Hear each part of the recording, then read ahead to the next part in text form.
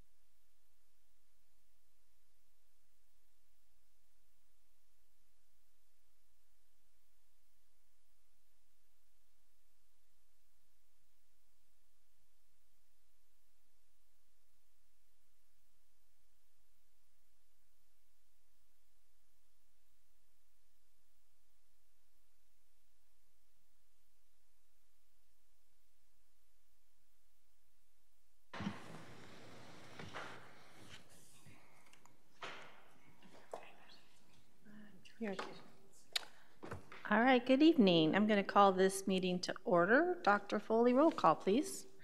President Kaler, members of the board, please let the record show that all members are present. Thank you very much. We're going to have a moment of silence followed by the Pledge of Allegiance.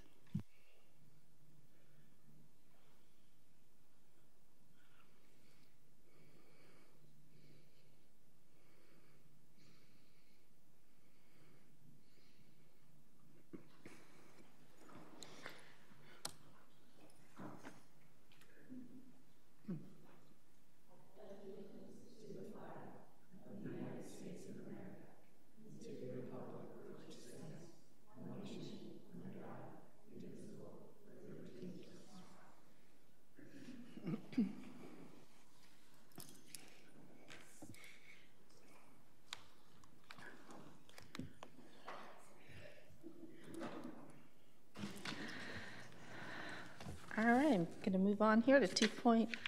I move that we approve the agenda. Second. Questions or concerns? All those in favor? Aye. Aye. Aye. Motion carries 5-0. Dr. Foley, superintendent's report, please.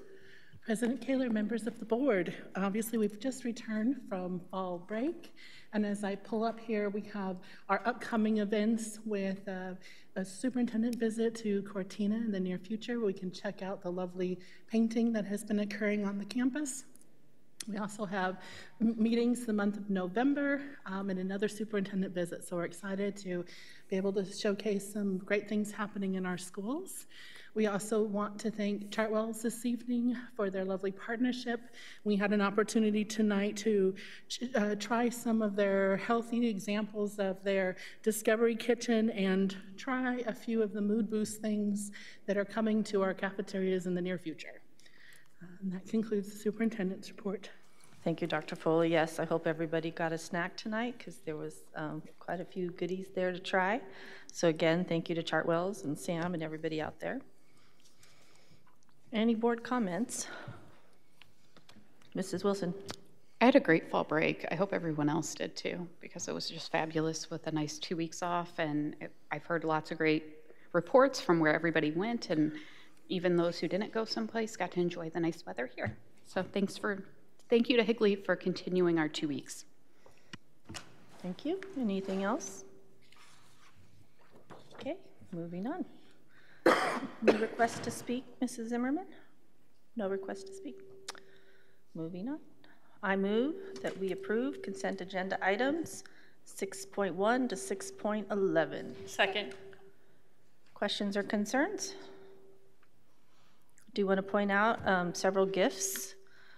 Girls Volleyball and the Higley High School Parents United Booster Club all gave large donations for their Utah trip that's coming up this weekend, I believe. We have Aaron Johnson, who donated some items for the Sossaman Early Childhood Development Center, the American Heart Association. I love this, money where most needed, with $2,500 going to Power Ranch. Also, the high school theater boosters raised money, $13,000 over for their Thescon event that's going to be coming up. So thank you for all those gifts and donations. It truly helps our public schools in every way. All those in favor? Aye. Aye. Aye. Motion carries 5-0. moving right along, we are going to have a career and technical education update tonight. Dr. Foley? President Kaler, members of the board, we are very proud tonight to have a presentation for you about a CTE program update and to hear from some of our amazing student leaders and our instructors. And I'm going to invite Mr. Craig Pearson to the podium so that he can begin this presentation this evening. Good evening, President Kaler, members of the board.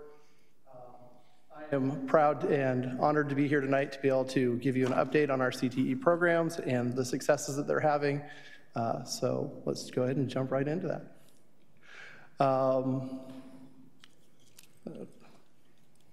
If we can get the clicker to work. There we go.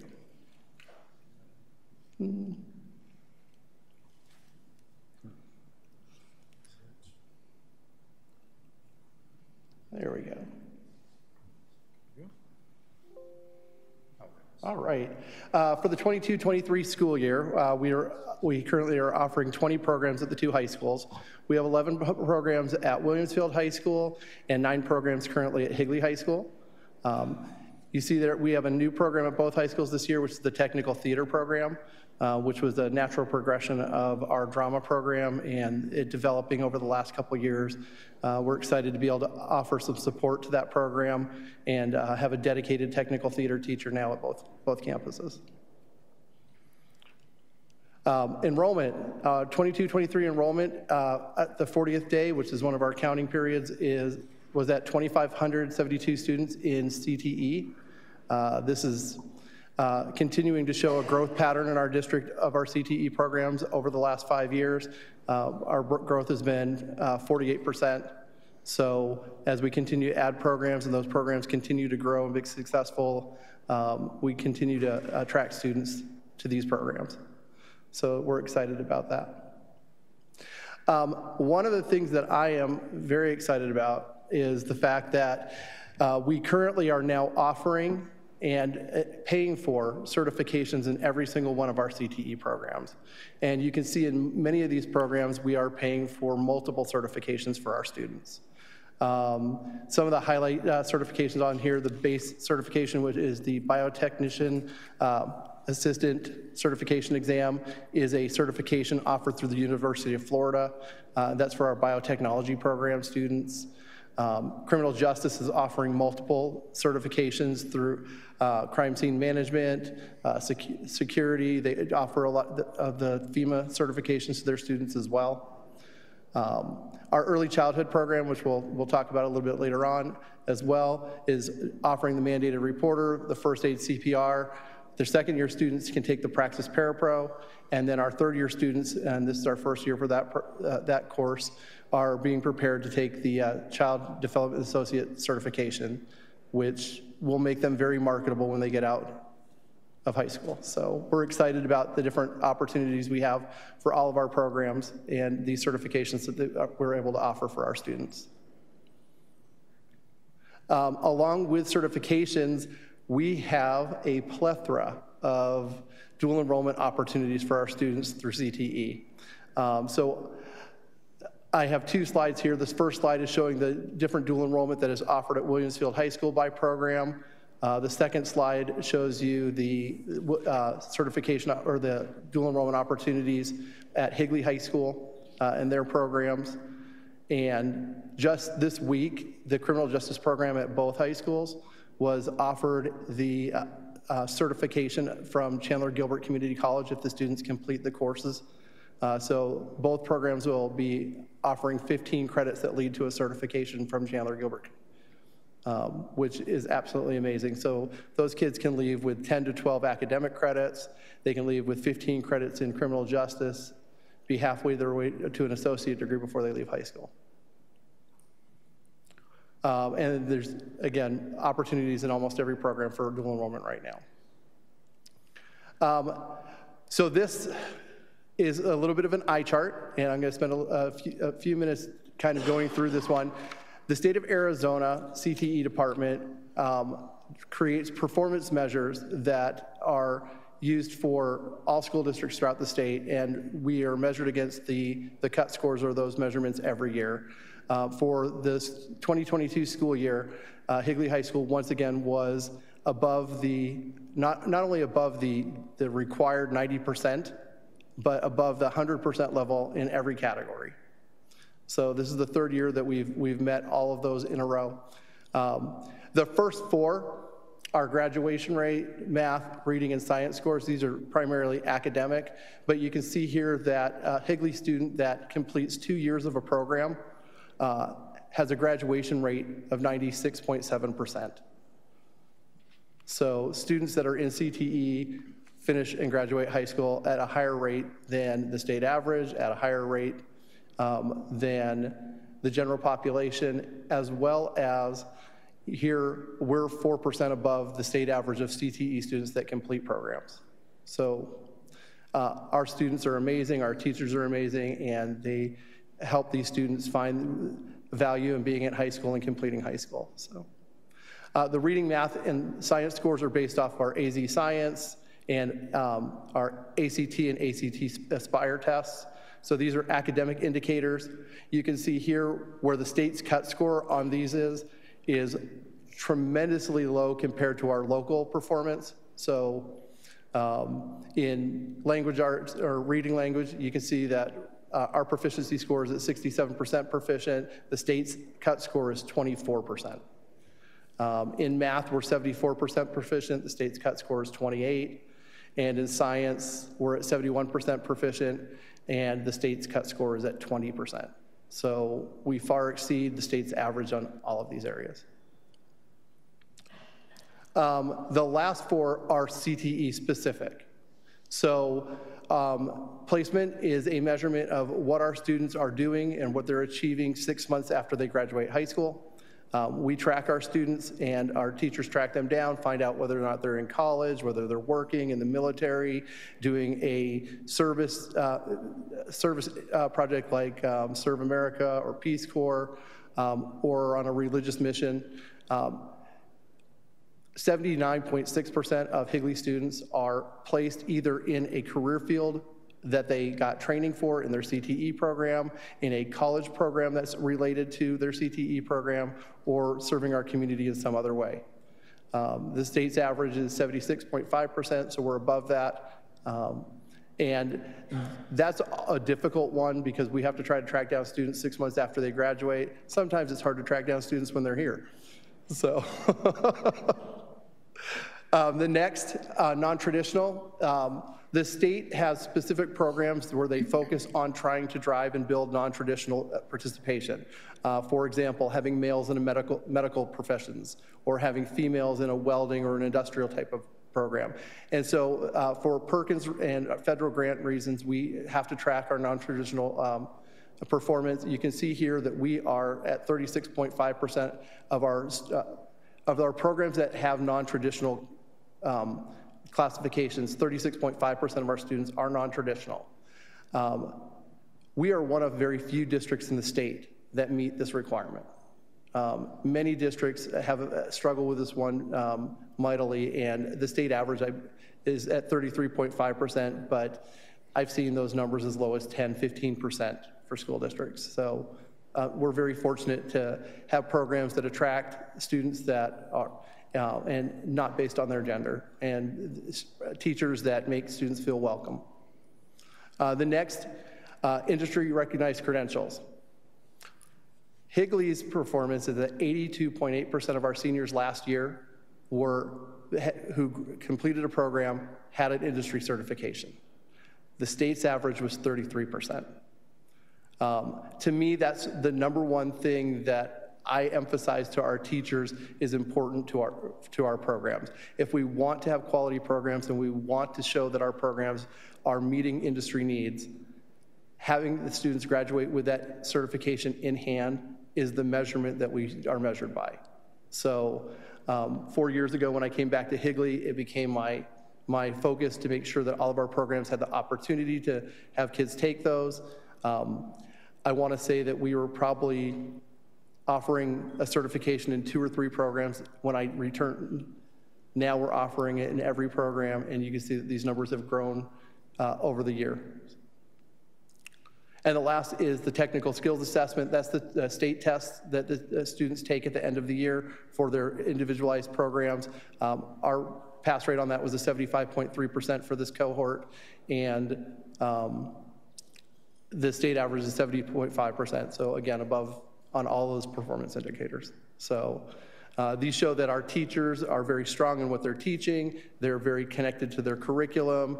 They have delivery and practices that allow our students to understand and grasp the concepts. And I could not be more proud of our teachers and our administrators that are running these programs. Next year is our official state monitoring. So each time that the state comes up with a new state plan, which is about every 5 to 6 years, to meet federal compliance guidelines, they come up with a new plan for how they're going to monitor CTE programs. In previous years, they would monitor 2 to 3 programs a year over the 5-year period. And so you knew this year was graphic design, film and TV, and digital photography. And next year was going to be engineering and something else. In their wisdom, they decided that this time they would go by CTED. So next year, all of our programs will be monitored at the same time. So knowing that, we have been working as the department to update all of our materials over the last 2 to 3 years, try to keep compliant, find out what it is the state's looking for through the other districts that have been going through this monitoring, and we put together a plan to make sure that our teachers are prepared and not overwhelmed. So this year is really a year where we're just collecting documents and putting them in folders that we've been working on over the last year or two. So it's not a tremendous reach, but it is additional work for our teachers, and we've been cognizant of that. So we've made sure that we've built in extra time for them to be able to work on these things on half days, as well as build supports in place so that they can be supported in being able to meet all of the requirements that they need to for the state. We'll be notified next month officially. We will go through training officially in February, and at the end of May, they will open up a portal for us to start uploading documents, and then the CTE departments will start reviewing those documents, communicating back and forth on things, and then next school year, they will actually come out and do site visits, walk through the programs, talk with the teachers, verify that equipment and inventory that we say we purchased with grant money is actually here and where it should be. So we'll have all of those things in place. So, but on to the fun stuff. So, program highlights at Higley High School. The largest program that we have in the district in CTE is criminal justice. It is a program that we started 4 years ago. It had 30 students at Higley High School, and I think 25 students at Williamsfield High School, and it went to 120 students, to 300 students, to now the district has over 500 students. 1 in every 5 CTE students is in criminal justice. This program has exploded. There was no way to foresee that this would be the popular program for our students, but they are getting a lot of great information, and they are loving this program. Part of that might be it's a little edgy.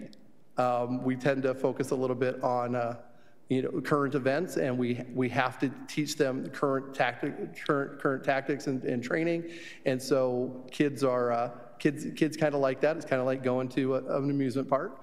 But they're getting a great education, and even though we only have about 35 to 40% of our students complete this program, what I like to say, and I tell our teachers all the time, is that we're going to have a tremendous group of students that are educated citizens about the way law enforcement and the criminal justice system works.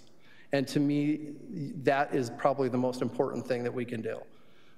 So when they see a newsreel and they see a 10-second clip of video, they understand that there was a lot more video taken and somebody cherry-picked that 10 seconds for a specific reason. One of the activities they do in that program that I really love is our teachers will show a video, ask students, was the officer acting appropriately or inappropriately? Then they will reenact the scenario in the classroom.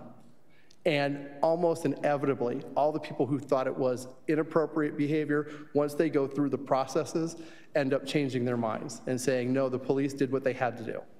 So it's exciting to watch that program. Our early childhood education program added their 3rd year. Like I said before, they're going to be sitting for the CDA exam this year, which is a tremendous credential for those students to have. And that program partners with our early childhood learning centers. And so our 2nd and 3rd year students are over there multiple times throughout the week, actually training in the classroom with the teachers, getting that firsthand experience. After the 1st year, our students can also apply for, and they do apply for, positions in Kids Club. And so they're working with our Kids Club after school programs, logging all of those hours they need for that certification. But being able to immerse them in an actual preschool versus creating a pseudo preschool environment at our schools has been a tremendous value to those students. And I've got to tell you that Miss Patty and Miss Stacy absolutely love them too. So, engineering at Higley High School had 2 teams go to the VEX World competition last year in Dallas, Texas. Both teams placed in the top 25% of the world. And both teams returned as the seniors this year. So we are looking forward to seeing what those 2 teams are going to do this year. One of the students actually went and bought himself a competition set and set it up in his garage over the summer, started building his robots, and he's got a head start ready to go. He's actually leading the program at Higley High School and mentoring all of the kids at Sossman. So just amazing work being done there. Graphic design at Higley High School has 1 national officer, who you'll get to hear from here in just a few minutes, 1 state officer, 4 regional officers, and 2 CTE Presidential Scholar applicants. A few years ago, you may remember that Higley High School had a Presidential Scholar that was chosen from the state of Arizona to represent Arizona at the national level. I bet we have at least 1, if not 2, that will be doing that again this year. So, and you'll get a chance to meet them in just a little bit. And then we added the technical theater program at Higley High School this year as well. Over to Williamsfield. Our biotechnology program has conjured up a partnership with Bridgestone Tires. If you're NASCAR fans, about a month ago, you saw a NASCAR race where all the tires were green. It's because they were all made from a plant called a Geico plant.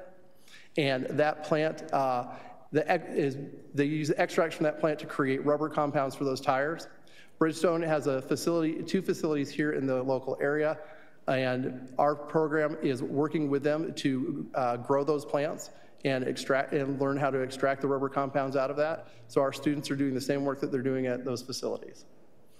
And Bridgestone is helping to partner with that and helping fund that a little bit as well. Our criminal justice program at Williamsfield is partnering with the Maricopa County Juvenile Courts to host a teen court program. This is a juvenile diversion program. So juveniles who have been convicted of a misdemeanor crime, our students get to sentence them. And so the students go training through the Maricopa juvenile court system. We've actually set up a classroom at Williamsfield High School to look like a courtroom. So it's got a jury box, it's got a judge's bench, a witness stand. Our students are the prosecuting attorneys, the defending attorneys, the victims advocates, the judge, and the jury. And they work with the assailant and determine the consequence that person will have to work out to continue being a good citizen and not have that charge being on their record. So they have a court hearing about once a month, and our students got recognition by the Maricopa County Justice System last year. They actually had a celebration for them for the work that they do. Digital photography program at Williamsfield High School finished nationally in the top 10% in categories like best cover, best end sheet, best design, best divider. The yearbook program, or the digital photography program and their yearbook activities over there continue to just excel. And they went to camp this summer where they got to work with national people from national experts in yearbooks and photography, and they're probably gonna knock it out of the park again this year. It's become a standard now. So early childhood, again, we added the 3rd year at Williamsfield as well, and technical theater we added as a new program this year. We are currently working with the PR department to update the website. The CTE website was old and sad, and it was ready to retire. And so we were working on updating it with all of our new programs. We're making it more interactive. We're ensuring that all the photos on there are students of Higley Unified School District, and putting things like the highlights on the bottom, and making sure that CTE is highlighted not just at the district web pages, but also on all the CTE web pages. In the near future, we'll have program pages that have all of that information. I talked about those programs. It'll have Labor Bureau statistics on there, average starting wages, the number of credits our students are getting for each of the community college programs that they work with. So people, when they look at our programs, will be able to determine exactly what that program is going to be. One other thing that Higley started doing last year is we started partnering with Queen Creek and Combs School District to create regional advisory boards for each of our programs. One of the legislative requirements of a CTE program is that they have industry and business partners advise them and support their programs. In smaller districts like Higley, Queen Creek, and Combs, sometimes it's difficult to find a large pool of industry partners that can or were willing to spend time with you. It's also difficult as a teacher to find other colleagues to speak with about your program and to share ideas with and collaborate. And so the 3 CTE directors got together last year and we said, you know, let's go ahead and test this with a couple of our programs, see how it goes. The word got out to our other programs, and by mid-year, they were all asking when their regional advisory boards were going to happen. And so we have this year set up regional advisory boards with all of our programs with the exception of one, which is criminal justice, and that's because we have a regional advisory board that stretches much further than the Southeast Valley. We actually do a regional advisory board with Scottsdale, Mesa, Gilbert, and Queen Creek. So. But the idea behind the regional advisory board is that we bring career clusters together. So we'll bring all of our health science programs together. We'll talk about things that are specific to that career cluster. We'll work on needs and listen to our industry partners tell us what the needs are out in the industry. And then we'll break out by specific programs. So like in our graphic information programs, we'll break out into digital photography, graphic design, digital communications. And then they'll work individually with business partners and their colleagues from the other schools with the goal that they will create a plan of action or a program of work for our region. So now our business departments in the region know if they come to Queen Creek, Combs, or Higley and are looking for a student in one of these programs, that they're going to get the same type of outcome. And then the teachers bring that back. They still have their own advisory boards that they work with at the school level, but those are a little bit more informal. And they bring those plans of actions back to their own individual advisory boards and those people that work specifically with their program, and they try to align all of those goals. So this regional approach is something that's unique. It's not something that has been tried a whole lot in the state. We'll actually be presenting on this at our conference up in Prescott next month. And so I think this will end up taking off as something that you'll see throughout the state. But our teachers are definitely getting a huge benefit out of this. So. CTE funding. So just wanted to kind of update everybody on the funding that we're getting for the year and let you know where we're at. So our funding comes from 4 primary sources. The major source is through the state, through the CTED funds, and those funds are funneled through EVIT and allocated to us by the state. That makes up about $2.3 million of our budget. We also get a federal Perkins grant. Right now it's about $95,000, but it'll go up to about $130,000 to $140,000 when it's fully funded. It was supposed to be fully funded by the state on September 30th, but it will be here soon, they say. State priority, same thing. We're about 60% funded. It'll go up to about $100,000 in funding.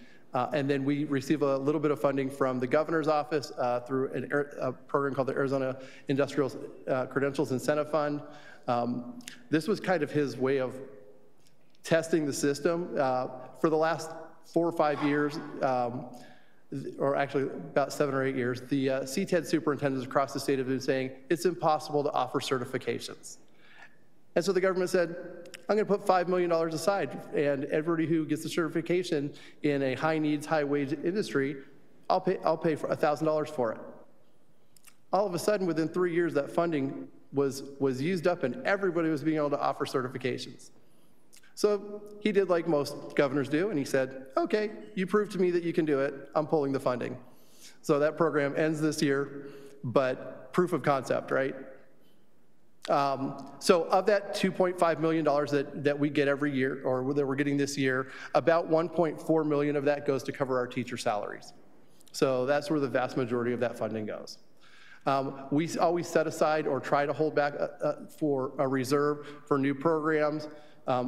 It was welcome that we did this during the COVID outbreak because we found out all of a sudden that we needed to buy some computers that were a little bit more than the one-to-ones that the students were using for our graphic design programs and our technology programs. And so we were able to send some funding on that. But we always try to reserve a little bit for that rainy day or new programs. The remaining $650,000 is budgeted to supplies, equipment, professional development, student conferences and competitions, travel, and then teacher incentives. So, and now the fun part.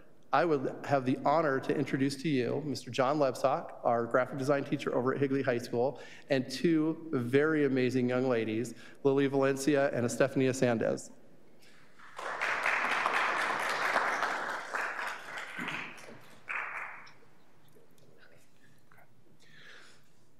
President Kaler, board members, district administrators, we appreciate you allowing us to be here tonight. I took over the graphic design program 4 years ago. This is year 5. We have contributed to the growth of the print shop and doing work throughout the district, so students are doing hands-on working. We have also been a top 10% national yearbook as well. And the big piece has been Skills USA. We have 6 National Statesmen, which is an award that less than 1% of 380,000 members nationwide earn. We have 15 regional officers over 4 years, 3 state officers, and 1 national officers. So with that, we have developed our legacy of leadership, and the students understand that there's a ladder of leadership where they progress from being a chapter officer to regional officer to state, and if they have time, a national officer. We have with us tonight the Skills USA Arizona State Reporter, who represents 13,000 members statewide, with Estefania Sandez. And we have the Skills USA Secondary Secretary, who represents over 380,000 members with the national organization. The other thing that Lily has earned is she is the Joint Executive Council Chair. This means that among the members of the National Officer team, she was selected for her leadership to represent them on the Skills USA National Governing Board. So she attends governing board meetings, she meets with CEOs from Caterpillar to Lowe's to Ford. She is representing business and industry representation with Skills USA, as well as 380,000 members. This is an exclusive thing, and she is actually probably the first in the state of Arizona to ever hold this position. So she represents Higley Unified in a very dignified manner. And these young ladies have demonstrated that they are quality leaders that stand above and beyond. And I'd like to give them time to talk about their experiences.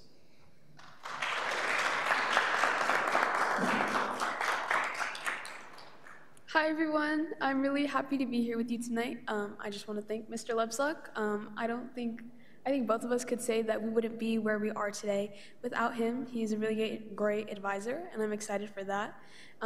He also very well said our roles. I'm the National Secretary, and I just want to go ahead and talk about some of the experiences that I've had through Skills USA because they've been really positive in shaping me and who I am today. So first, the National Leadership and Skills Conference. This happens in June every year, and it happened in Atlanta this previous year.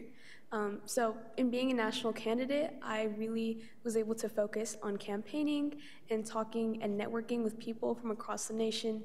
It is really cool because it's not an experience that an average high schooler gets to have. I got to go and I had to stand up in front of 200 delegates from across the country, some of them from Puerto Rico, Maine, Michigan, Florida, like basically everywhere in the US. And so they were able to ask me a series of questions, like a controversial question, and I was able to go ahead and like give my speech. And then we were able to go in sessions and they voted for us. And it's really cool because now I'm elected as a national secretary on my team with someone from Maine. We also have someone from Missouri and other states like Georgia. So it's really cool to be able to have this kind of platform because not only am I gaining these experiences by getting to go places, to like trainings, to DC, but I'm also able to voice the opinions of the members, as Lebslok said, on the board.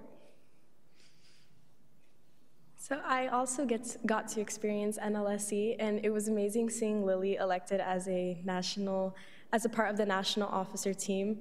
Along with NLSE, we got to experience leverage training, which was a state officer training, and it helped us implement any skills and our program of work at those workshops into our terms as state officers throughout the year. So it was just amazing being able to network with hundreds of members from all around the country and meeting people that I never thought I would meet in my life. And it was just amazing creating so many bonds and friendships.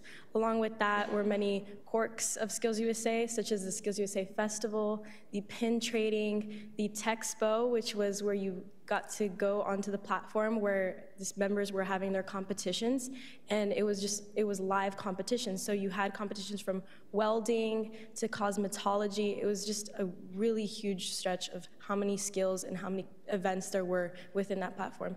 Along with that, you were able to walk down the aisles, and there were business and industry partners, and you were able to speak to them and talk to them, and they were able to also advocate about their business to you as you were also advocating to them about Skills USA at the same time. So it was honestly just an amazing experience. NLSE was a highlight because, again, this is an experience that high school students don't get to experience all the time. So very grateful for that.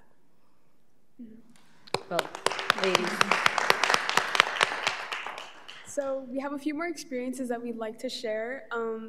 I feel like there's a lot of opportunities within Skills USA for students to experience, and one of that is through trainings. So as elected officers, we've both been able to attend a number of trainings. This past summer, I was able to fly over to DC, and I was able to see the Skills USA National Headquarters and meet the Skills USA National staff, along with learning more about the program of work and CTE information in general. And through all of that, now I feel like I'm an educated ambassador who can really accurately tell people about Skills USA and just the wide variety of opportunities that students can have. Because before I joined Skills USA, I feel like I was really, I would say, a little bit shy and didn't really talk to people.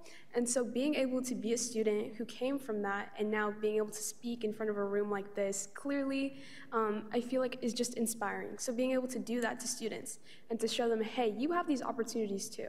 You can go to conferences, you can network with people from across the nation, you can create these lifelong friendships, and it really is important, and I would say a little bit more important than some of those experiences that you may just gain in the classroom, because your network really is your net worth. So being able to create some of those connections, yeah. So alongside, my trainings are slightly different than Lily's because I'm at the state level, but either way, it's again being able to grow these certain skills. I was never able to public speak. I was never put in a position to public speak, and it was just amazing learning different qualities that you need as a public speaker and a facilitator. So that was more what my trainings were revolved around, just increasing and improving myself as a leader and as a figure to the members of Skills USA, and being able, again, to advocate to them and speak to them and answer any questions that they have and just provide for them as an officer. And again, with advocating, that brings us into WLTI, which is the Washington Leadership Training Institute, and I'm sure Lily has great information on that. So besides providing a lot of opportunities for students to compete in their CTE program, whatever that may be, we also have the Washington Leadership Training Institute, which is another nationwide event where students, and even students from other CTE programs, they all come over to DC and we learn about advocacy. As a national officer this year, I was actually able to facilitate these workshops. So I personally was able to teach a group of students what exactly is advocacy, being in support of something. And then we were able to go and analyze CTE hot topics they were able to learn about the Perkins funding. So that way they could plan out their legislative visit and have a conversation with their local legislator in DC.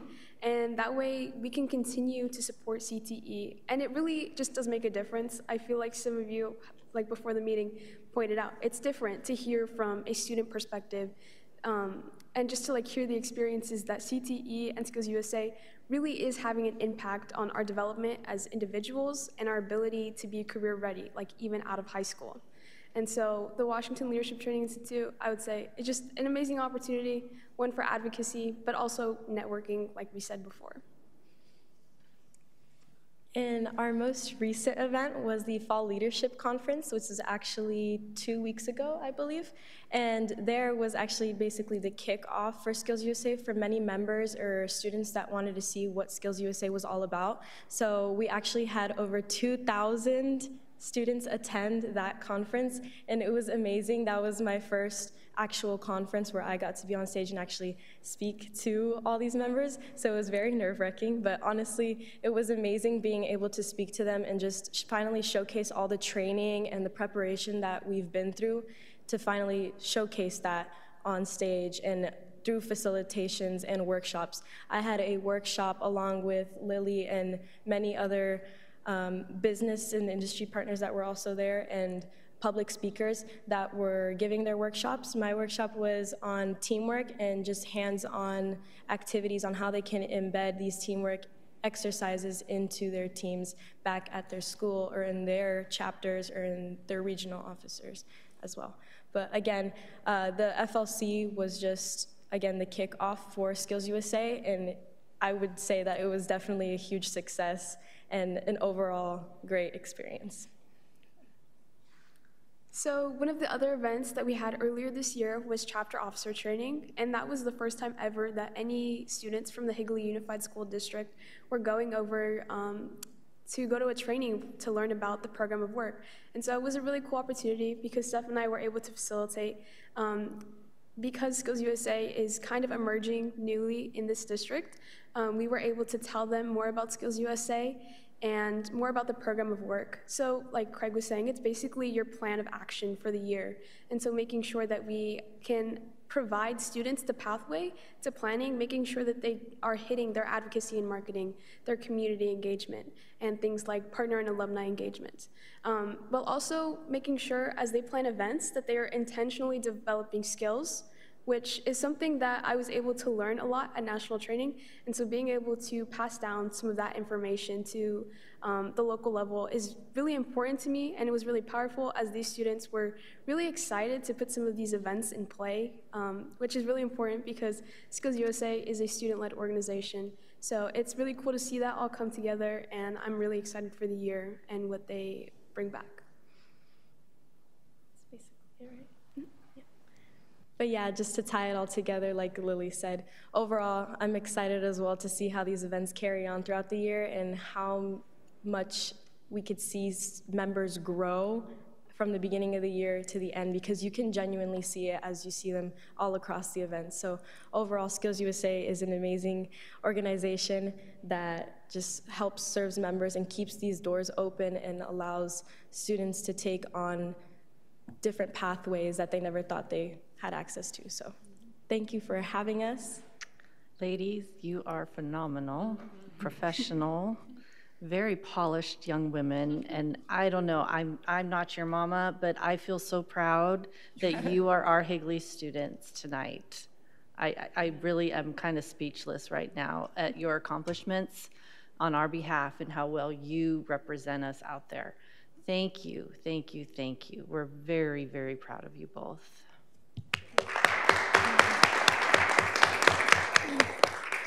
Also, I'd love to know, what are your future plans after Higley, each one of you? Okay, I'll go first. So I would say I'm a little bit undecided, still trying to figure it out. I have applied to the Arizona schools, and I've been accepted to ASU, NAU, and U of A. However, I think I want to travel outside of Arizona, gain some new experiences.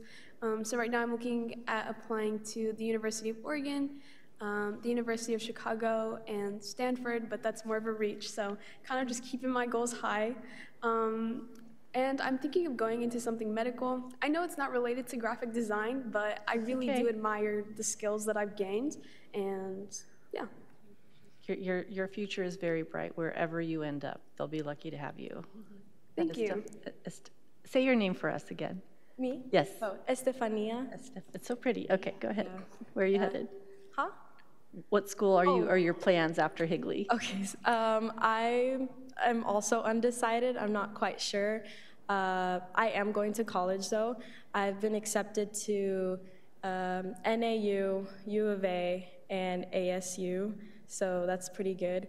And yes, it is. yeah, we concur. So for me, I'm kind of, since I'm undecided and I'm not quite sure which could change throughout the course of this year, I'm kind of leaning towards going to community college first and figuring that out, and then going into a university, transferring into university. But the fields that I'm interested in, which is kind of a long reach because they're both on complete opposite sides, but is being a neurologist in neurology, and communications field, the graphics, the marketing, just any, working for companies on the marketing side is what interests me as well. But yeah. Awesome. Thank you for asking. Awesome. Go ahead. We have some questions maybe up here if you're up for it. Always. Okay. Yeah. Thank you so much. You guys did fantastic. I'm going to echo what Mrs. Kaler said and just say ditto because that was fantastic. How do you think we could encourage kids to join CTE, especially maybe our freshmen and sophomores that want to do like a 3-year program?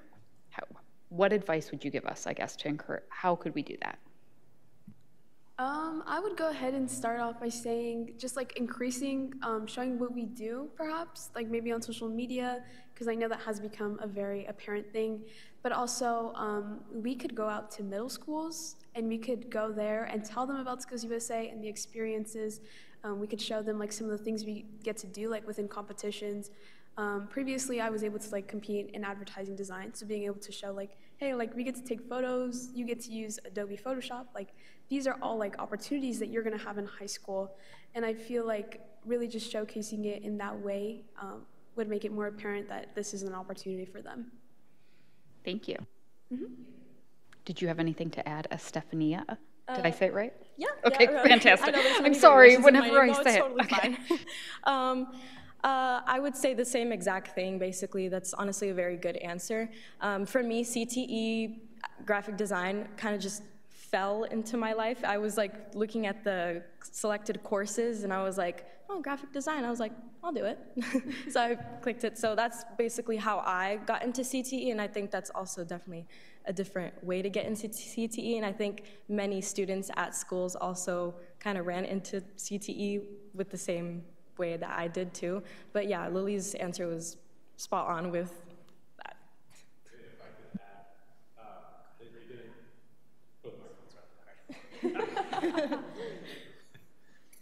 add, they didn't mention this, but part of the program of work, which is our pathway, they're currently working on a plan to go to Sossman and to integrate this already. So that's why they are familiar with an answer for you. So I just wanted to add that they did not mention this, but they are already in the planning process, probably for a January event to promote the program as well as Skills USA and CTE at our feeder school Sossman. So plans are still being developed, and once we have all that, they will be integrating it because this is student-led. So just wanted to add that they're doing phenomenal things. Dr. Foley, will that also happen at Williamsfield going down to Cooley? Or do you know? Maybe, I'm sorry, I hate to like just throw you. Okay, sorry. President Gator, Board Member Wilson, yes. And when we get to the next slide, when they talk about some of the work that we're doing, you'll hear some more about what we're planning on doing. President Kaler. Ladies, again, we can't say how proud we are of you and how you represent us. And I heard you say, you know, it's not graphic design.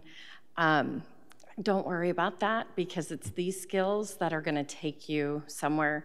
And it's just ironic.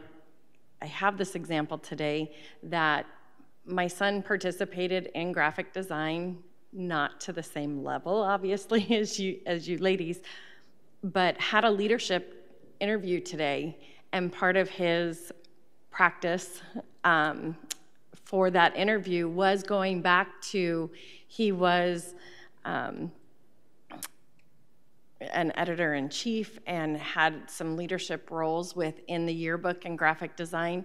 And so he was reaching back to those skills for this job interview that has nothing to do with graphic design or anything, but he's relying and going back on the skills that he's learned. So don't even think it's because it's not graphic design that you're going into.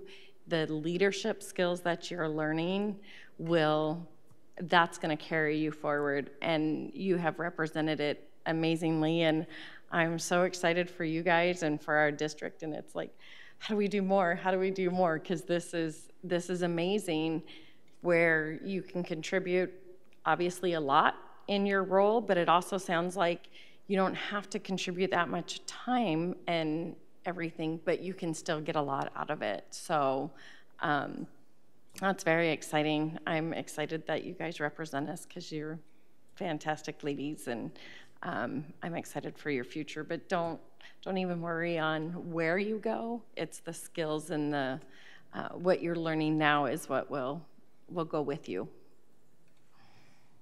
Yes, ladies, all I want to ask, though, is at that competition for the child development class, was it like a race on who could change a diaper the quickest? Or like, how did they, I can only imagine all those different CTE opportunities in the competitions that they had. So I don't mean you to answer that. It was just but ladies, truly, we are very proud of you. Thank you for coming tonight and sharing with us. Very, very well done, ladies. Thank you so much. Thank you for your time. Thank you. So there, CTE, done. Again, could not be more proud of the accomplishments of these two young ladies and the leadership from their teacher and just all the opportunities that they've been able to do because of that. So, speaking of future opportunities, our possible future opportunities that we're looking at in CTE currently is trying to align with the middle school a little bit more, and looking at some of the CTE programs we're offering down there, as well as, and working with those programs to create a more clear pathway to some of the programs at the high school, as well as potentially future to look at some other type of opportunities at the middle school. We have currently, over the last few years, had CTE programs going down to the middle schools and doing presentations and lunchtime activities for students to be able to understand what their programs are, and we will definitely continue doing that.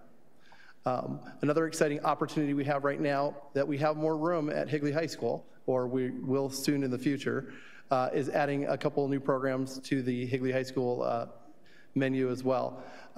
One program that we're looking at potentially starting at the beginning of next year is a medical program. We did a survey. Currently we have over 1,200 survey responses. And overwhelmingly, the programs that our middle school parents and students and high school parents and students are interested in are a medical assisting or a physical therapy technician program.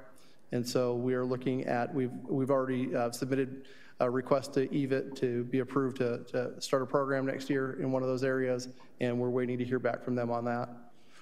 We have a unique opportunity at Williamsfield High School, as we have a business and industry partner who has been working with us over the last year to create a specific pipe welding program at Williamsfield High School, and it is the Arizona Pipe Trades Union. They're currently looking for about 450 pipe welders, and the pipeline is dry.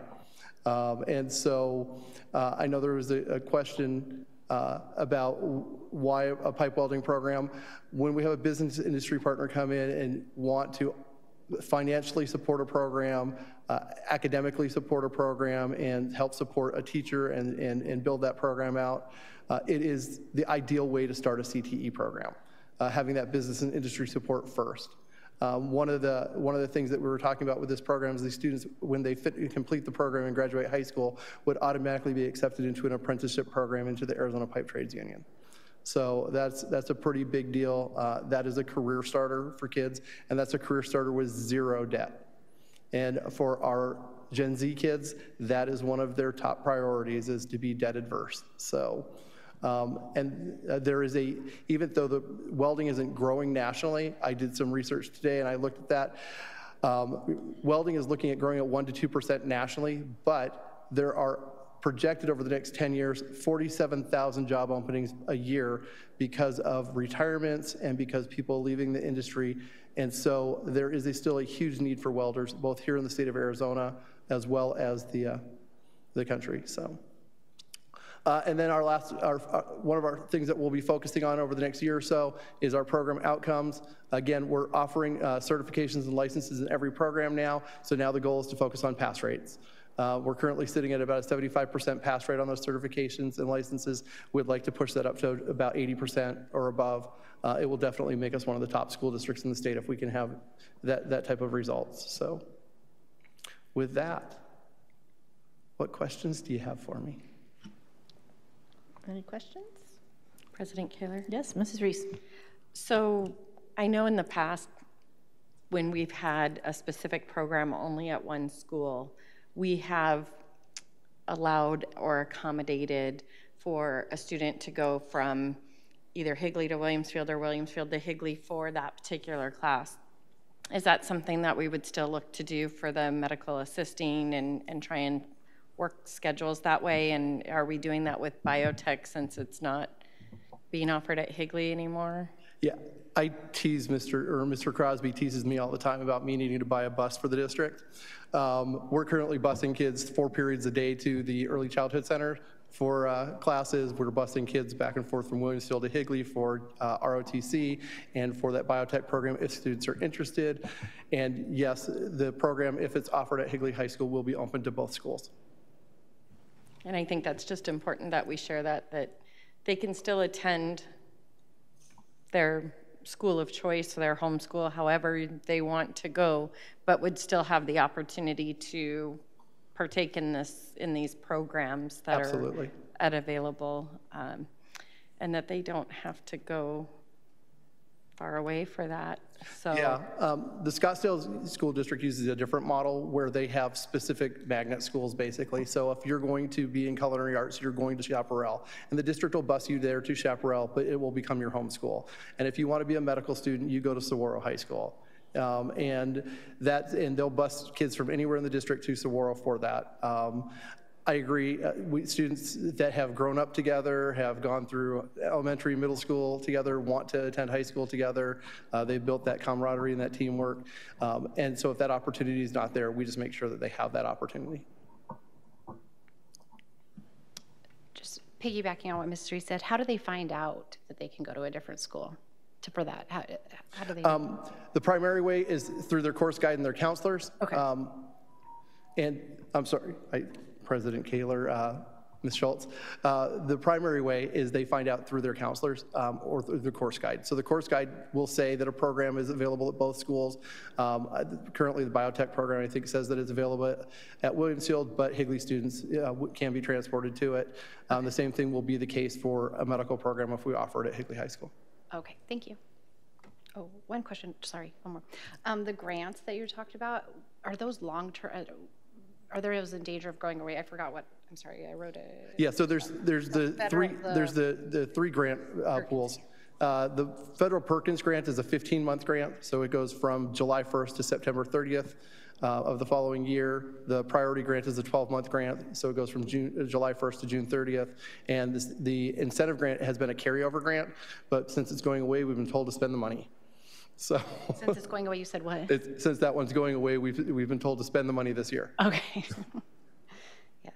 Governments have a tendency to pull that back. When that does go away, will it affect the ability to do certifications? Or I'm sorry, what? When that does go away, how will it affect the ability for certifications? It won't. Okay. My model is that we will always be able to offer certifications to our students, and we'll pay for those certifications. Okay. Maybe you said that and I missed that. Sorry. Okay. Thank you. I just want to thank you. Both my kids have benefited from having CTE. Both of them have done different CTE.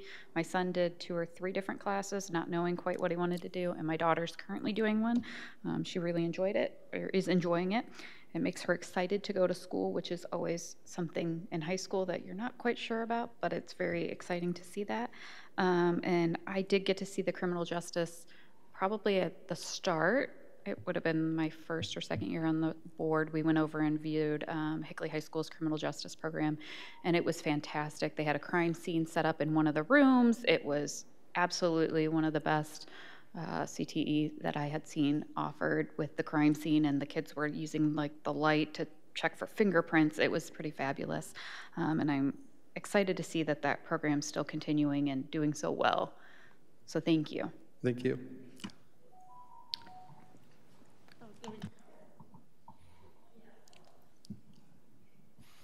Thank you. I get very excited whenever we talk CTE. I think it's life-changing for students. And sitting in high schools, and I see it all the time where there's students, they just don't know what they want to do. But now with the CTE programs that have been running and growing, and in my opinion, it's so sophisticated here, and the options are just, they have value. So you mentioned about the marketability, but I see it as that it gives meaning to school, to some of these students. Like, they've had to show up since kindergarten, and it was fun for a while, and then it hits junior high and high school, and we're like, why are we here? And even teachers like, why are you here? But this gives a meaning, and it's not a dumping ground for kids that aren't going to college now.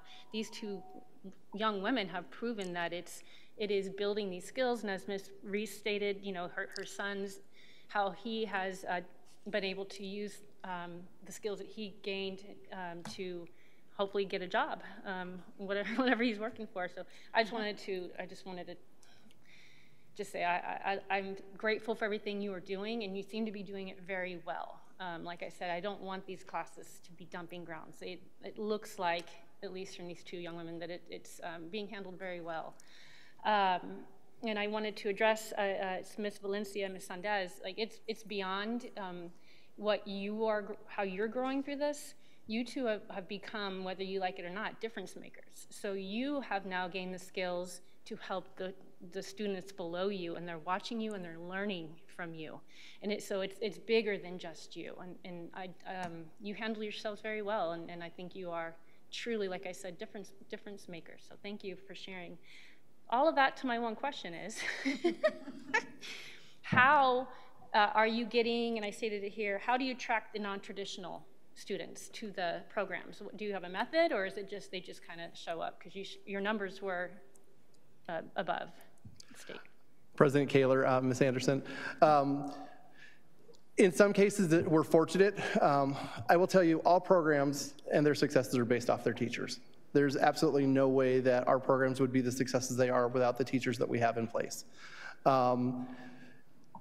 Our programs that are non-traditional, we discuss and talk about strategies to attract and retain non-traditional students in those programs. There are certain programs that are, I would say, more heavily influenced by society and culture to be a traditional path or not a non-traditional path than others. We have some programs that do a tremendous job. Our criminal justice program is a female non-traditional program, yet we have about 45% of our students in that program are female.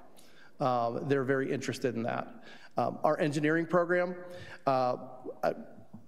engineering as an industry has about a 5% or less female participation in. Our engineering programs have about 7 to 8% female participation. We market things with females. We give all of the opportunities to all of our female students to go to events that are pro-female in STEM careers and engineering careers. Both high schools are going to be attending an event at Scottsdale Community College called Girls Get It. It's a specific program based around females in STEM careers. So we continue to offer those opportunities. Culturally and societally, it's just not a program that a lot of females see themselves in. So we continue to try to encourage students and those teachers in that. We had an all-female robotics team at Williamsfield High School last year. And one of the things we kept pushing with them is ASU, about 3 years ago, had an all-female robotics team that placed second in the world. So there are people close to home for them that they can use as mentors and that. But we just continue, saying that, trying to make all of the programs accessible to every student that's interested. Thank you, Mr. Pearson. I too have an engineer student back in the day who went on to become a pilot, and that's a tough women in aviation, let me tell you, it's not an easy gig. So I appreciate everything you do for the ladies that are trying to really kind of break some glass ceilings in our community. So well done. Great presentation. Thank you. This is our why, and we don't always get to see our why. So Absolutely. Thank you for bringing these fabulous women tonight, and Mr. Lepsock too. Thank you for all you do, and we really appreciate this tonight. Thank you.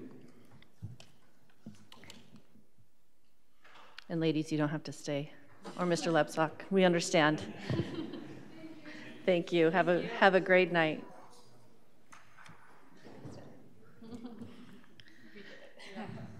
Next up, we get the Tyler Moore Show again, 7.2, our annual financial report.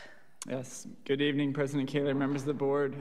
It is that time of year where we report out our fiscal year expenditures for the prior fiscal year that just ended June 30th. So with that, just a refresher, what is the AFR? This is our all-encompassing report out of every single financial transaction that has occurred from July 1 to June 30, our fiscal year. It also includes an encumbrance period, but I won't go into the weeds too much there. This report is required by the Arizona Auditor General and the Arizona Department of Education. This report needs to be submitted to Arizona Auditor General by October 15th, which brings us here on October 12th, prior to that deadline.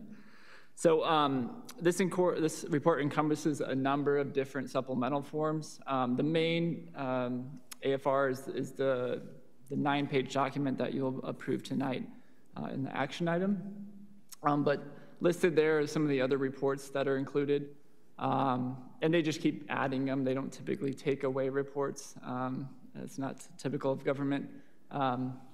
So this year is that COVID relief funding report. So again, all these reports that we do are submitted up to the Arizona Department of Education and are available on our website if any community member were to be interested in reviewing those. Just a few highlights from the 22 AFR. This year we had over $157 million in total expenditures. This is all funds, not just our operational budget. That's an increase of approximately 9% over last fiscal year. Again, it showcases kind of our growth of our district as we grow both employees and the cost to run our district. We also had over 344,000 various accounting transactions, which was an increase of approximately 20% over fiscal year 21. I just wanted to acknowledge all the finance, human resource, and payroll staff who are accounted for each and every one of these transactions.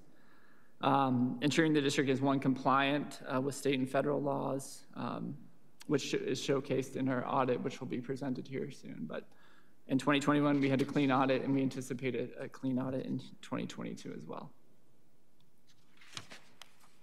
So diving into the fiscal year 22 annual financial report, I've done my best to estimate what the classroom spending report will look like. So after the AFRs are submitted, the Arizona Auditor General compiles a classroom spending report. This report is compiled, again, after all the AFRs are submitted and released in early November. This report as well, it will be posted on our website once it's finalized. But in this fiscal year 22 estimate, we did not see much change from the prior year. As a reminder, this report is a representation of all expenditures. This is not just an operational expenditure pie graph. Going into this report a little, starting with the largest percentage of the pie, Higley Unified spent 60% of its funds in the classroom. And so we continue to be well above the state average. This is approximately 5% above the state average, and also 5% above our peer districts. Sticking with classroom spending, the student support area is 6% of our total expenditures. This area is approximately 3% below the state average. Student support is defined by expenditures for counselors, speech pathologists, nurses, social workers, and attendance services individuals. As you know, in our budget process, the district has worked to address and start funding more counselors. We do have a district counselor, and we have now 3 counselors to meet the 9 elementary schools in their district. So, still in the classroom area, the instructional spending, instructional support category represents approximately 5% of the total expenditures. This is in line with state averages. State average is approximately 5% as well. Instructional support includes expenditures for librarians, teachers, curriculum development, media specialists, and others in this area. Transitioning to the non-classroom spending, which represents about 29% of the district's total expenditures for fiscal 22. The administrative pie represents 10% of the total expenditures for fiscal 22. This represents a small increase over last fiscal year. However, Higley continues to be the lowest percentage spend within its peer groups, as well as 4% lower than the state average. So the state average for administrative spending is approximately 14%. Higley remains at 10%. Next, plant expenditures. This represents plant operations, so equipment repair, building maintenance, custodial services, grounds, and also property insurances in this category. Higley is the lowest among its peer groups and is approximately 2% below the state average. And the last 2 categories, food service and transportation. Transportation spending is slightly below the state average. We are only 24 square miles, and so while we do drive a lot for our programs, we do not have the miles that other districts may have. And then food service, slightly higher than the state average by approximately 1%. Diving into a little bit of our budget-controlled funds and our cash-controlled funds, kind of the 2 main points of emphasis in this report. First, I wanted to just explain and provide an example of what budget and cash-controlled funds are. So as a reminder, budget-controlled funds are a formula generated by average daily membership. We talk about this in our budget process and in a lot of our budget conversations. The main examples of this include our maintenance and operations fund and our capital outlay fund. On the other side of the ticket, cash-controlled funds. These are funds generated by revenues. And so I'll cover these 4 specific cash-controlled funds that are district district run. That includes food service operations, civic center. This is also where our rentals go into, community schools and the preschool fund, and indirect cost fund. So first, looking at our budgeted expenditures, I'm gonna look at the M&O ending cash balance versus budget balance. The ending cash balance is highlighted there in the dark blue on the graph, and then the ending budget balance is in the light blue. So ending cash with a budget-controlled fund is not money that we have available to spend. I just went over what a budget-controlled fund is. This is budget-driven, and so we can only spend what is ending budget balance. We cannot spend cash. I think in previous reports, we've talked about how the cash balance has been rising. You'll notice in fiscal 22, we're starting to bring that down, and you do that through when we work with the Marconi County Superintendent's Office to set our property tax rates.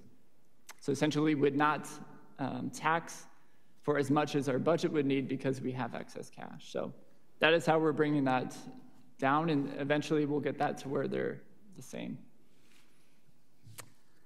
3 main points on this graph. First, starting in fiscal year 20, the federal government started issuing rounds of COVID relief funding.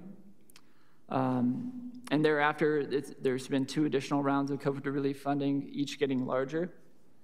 This has contributed to the larger ending budget balance carry forward that you see represented in fiscal 22. Number 2, the fiscal 22 ending budget balance is approximately $23 million. It's just above what we earmarked in our budget process when we were discussing our adopted and proposed budget back in July. Some of the increase is related to vacancy savings, but if you remember, the district earmarked $22 million to carry over to this fiscal year. Because of my last point, the aggregate expenditure limit is still upon us. So The ending budget balance, we purposely budgeted higher to cover the ramifications of the aggregate expenditure limit potentially not being exempted from the legislature.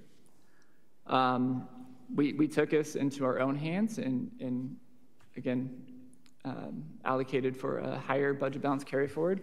So there'd be no impact to our students and staff this year if the legislature does not make an action.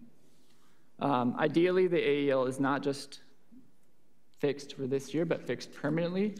And we can then budget to bring this, or plan to bring this budget balance down to roughly 4 to 10% is a conservative number when you don't have the aggregate expenditure limit pending. President Reese, or I'm sorry, President Kaler. Sorry, like I don't know. I looked at you and thought Reese. I'm so sorry. Yeah, maybe it is the dark hair. It's the change. Mr. Moore, the AEL has to be voted on in every 4-year election. Is that correct? Oh, it can be voted on any time. Okay, so they could vote. They could put it on our ballot. I thought it had to go onto our ballot during a presidential election. Is that correct? No. So I don't know. Hold on. The aggregate spending, no? So the aggregate expenditure limit, Expenditure limit, yes. Yeah, so that is I thought it had to be voted. a limit that was, I just explained this to a community member just earlier. So just to recap, the aggregate expenditure limit is a formula, it's in statute. It's a formula that the Arizona Department of Education runs every year. Just the last couple of years, we've started to overreach that limit. So that limit was... And this was voted on in the 80s, correct? Okay. Correct, I'm like, let me make sure that I know what I'm talking about. That's what I thought. Okay, thank you. Mrs. Kaler provided me some research. Okay. You can keep going, and then I'll read, and I'll let you know if I have a question. Just in short, so that limit stems from a 1980s statute. And so with the influx of COVID relief funding over the last couple of years, the districts as a whole in the state have exceeded that limit the last 2 years. As you know, the legislature at the 9th hour exempted school districts from having to cut their budgets from that limit, but that was a 1-year exemption. So again, this year, the formula is already showing that we're exceeding the limit by $1.3 billion. And so that's approximately a 16% cut to our district budget, which equates to about $20 million if that limit is not exempted this year. So again, this will reoccur annually if the legislature does not do a permanent fix to the K-12 funding formula that would basically fix this formula that's old and outdated. Thank you. Thank you for explaining it to me. Now it's all coming back. It's all Coming rushing back back from last year. Yeah. Yes.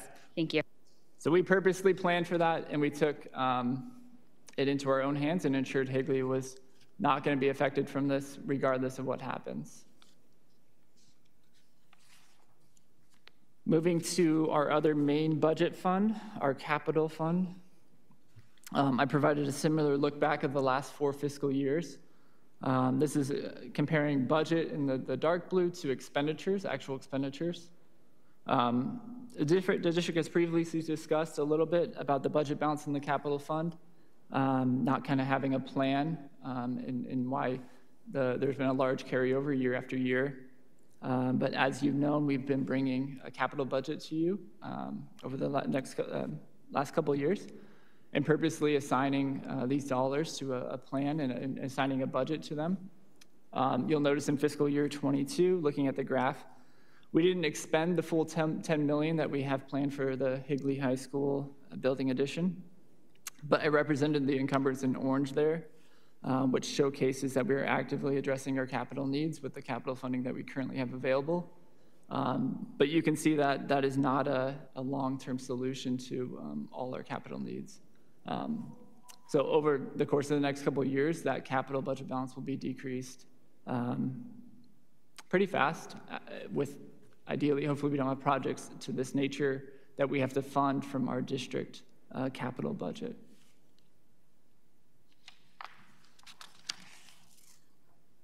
So I wanted to take a moment to just provide 3 key takeaways that from our budget funds for fiscal year 22 and looking forward. Number 1, I addressed this earlier, but Higley is in good financial health. And I say that currently as we have the impending AEL decision that would be detrimental to our fiscal health if that does not pass. While we did budget for it, that would pretty much wipe out or completely exhaust our budget balance. So again, while I say we're in good health, that is contingent on that AEL being exempted and or permanently fixed. Number two, going into fiscal 23, we have adopted a new strategic plan. And so with that plan, we'll begin aligning financial resources to align with that strategic plan. This goes hand in hand with the strategic plan itself and aligning budget to those initiatives. Lastly, we've worked hard to rebuild trust and transparency with one fiscally and with everything we do. So we've made a conscious effort to incorporate inclusive decision-making in some of our larger fiscal decisions as well as our strategic plan, which those are perfect examples of incorporating inclusive decision-making in large, impactful decisions, which goes a long way in activating diversity, which improves innovation, engagement, and the overall results of the decision. So, transitioning to our cash fund summary. Again, cash-controlled funds are generated by various revenue sources. Many of these funds have limitations on what they can be used for. They're not exactly a free fund, so to speak. Many of these have limitations based on the Auditor General's requirements. There's two main differences between our cash funds. The district funds, which are represented here in the graph, include food service, civic center, AKA rentals, community schools, and indirect costs. But our sites also have cash-controlled funds, which include auxiliary operations, extracurricular activities, and student activities. And those are managed and controlled at the sites. The district does not have any influence in how they spend those. Rather, we just account for them. So, diving into the district cash-controlled fund summary, the first graph there, or item there you see is indirect costs. This accounts for monies transferred from federal funds related to the cost of maintaining and operating our grants. The district transfers these funds based on an approved percentage calculation from the Arizona Department of Education. So that ending fund balance, that's ending cash balance, is relatively flat from the last fiscal year. Moving down, community schools, this category represents the monies received and expended related to our before and after school programs, as well as our camps and our preschool operations. So they're both encompassed in that fund. Our expenditures related to these programs are funded from this fund, Looking at the ending cash balance, it's still recovering from the indirect implications from COVID. We've worked hard with Ms. Patty Gleason and Kim O'Hearn to set aside plans to rebuild this fund balance. A general rule of thumb is to have at least 1 year's worth of expenditures. So if there was a case in which we had no revenue, we could still support those teachers and or families that are being funded from this particular fund. So one reason why we are looking at evaluating our pricing structure, and I think we'll bring that back later this November to the governing board to discuss. So. Moving down the list, Civic Center, this represents our rental revenues and expenditures. So our ending cash balance has increased slightly over last year. Again, part of it's COVID. People are coming back and using our facilities. And so we anticipate that to continue to grow as we have capacity. So, and then lastly, our food service fund is for food service. It's pretty self-explanatory there. The large increase in the ending cash balance is because the district did not charge any indirect costs to this federal fund. So the $3.1 million represents approximately 3 months of revenue, and it provides a cash reserve and flexibility for the district as we research the cost benefit of continuing our contracted food service, or potentially staffing those internally. So. And that is all I have. Is there any questions? Questions or concerns for Mr. Moore? Nope. All right, moving on, Mr. Moore. I think you're next as well for our 7.3 override update, please.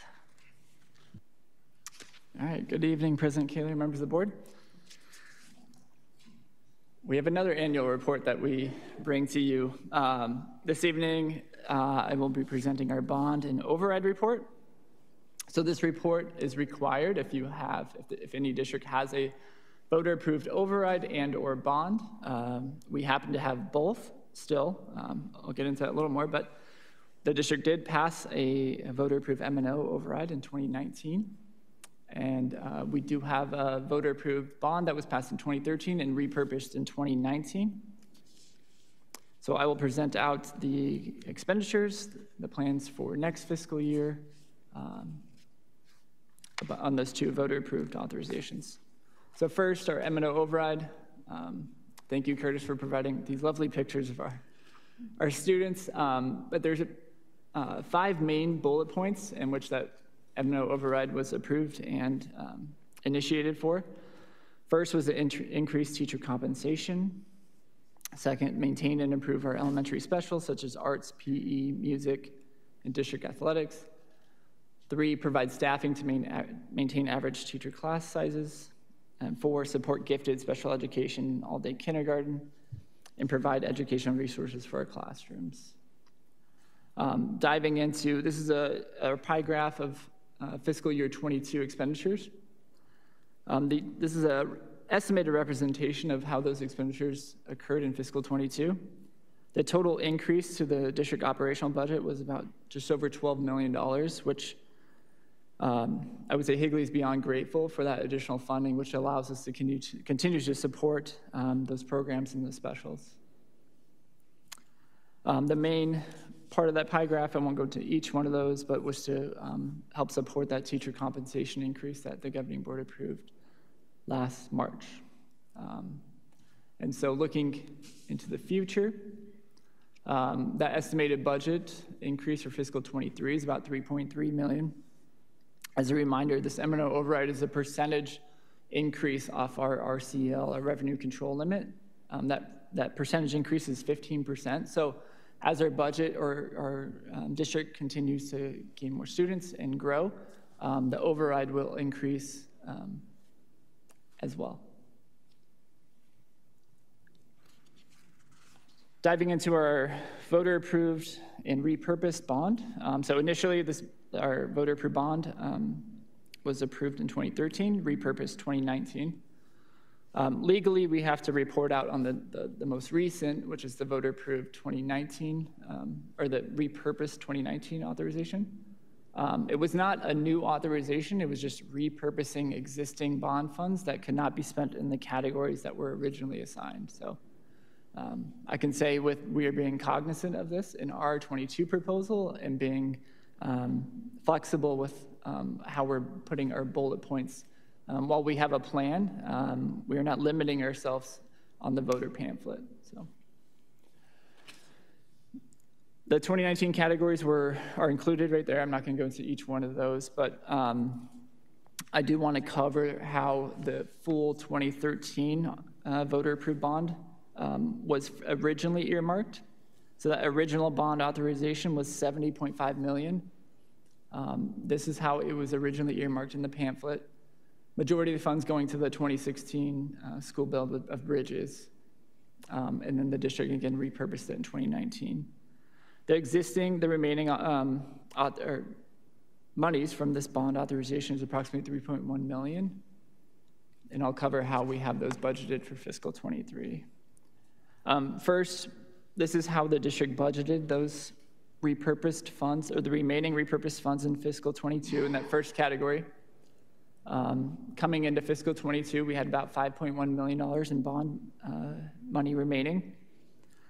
You can see all those expenditures in 22 were for the Williamsfield Fieldhouse and finishing that project. Josh Crosby, our transportation director, did purchase his buses in 22. However, they were still being produced and we still have not received those yet. So the budget in fiscal 23 is for those same purchased buses back in 22. Supply chain that's a perfect example of the current supply chain issues that we're having. The remaining budget for fiscal 23 incorporates the new Higley High School Phase 1 classroom addition, and the technology upgrades are associated with that classroom addition as well. So again, we have 3.1 million remaining in the bond, and that will probably be spent pending. We have good news tonight from the town of Gilbert that we have our permit finally. This will more than likely be spent by the first of the year as construction gets started. So again, just a reminder that we have that this is where the remaining funds will be going, towards that Higley High School groundbreaking. And that will fully exhaust our bond funds. And so we'll be relying on our capital funds pending our 2022 bond proposal does not pass. And with that, I'll take any questions you may have. Any questions for Mr. Moore? Nope, thanks for the presentation and breaking all that down for us. And with that, we are going to move on to 8.1. I move that the governing board approves a 2,000 additional CSF allocation prorated on FTE to the certified teacher salary base and other certified approved in the CSF pay plan. Total allocation amount is $1,575,000. Second. And you can see all the names that are on the attachment tonight. Any questions or concerns? We covered this last time with Mrs. Martins, went over it all. All those in favor? Aye. Aye. Aye. Motion carries 5-0. And I move 8.2 that the governing board approve the fiscal year 2021-2022 annual financial report and attachments as presented. Second. Any other questions? All those in favor? Aye. Aye. Motion carries 5-0. Okay, moving on, future agenda items. We have a preschool update coming, a course guide update. CT update is done. Check there. Special education program coming in January, HUSD marketing plan, and always the strategic plan update.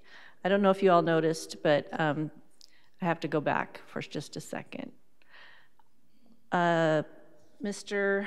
Curtis, would you pull up the annual financial report PowerPoint for me again, please?